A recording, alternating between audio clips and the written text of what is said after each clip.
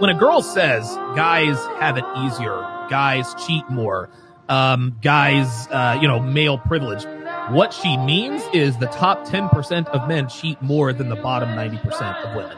The top 10% of men have more privileges than the bottom 90% of women. Exactly. And again, what social media and the smartphone has done is it has made just above average guys invisible. So in a woman's mind, the average man is completely invisible to her. So when you ask her a question about guys versus girls, whatever the case may be, her brain has automatically eliminated. Yes, it's 90% of the population. So when you ask her, hey, who cheats more, men or women? Well, of course men cheat more, because her brain is basing the statistics on the top 10% of men versus the bottom 90% of women. Yep. Yeah.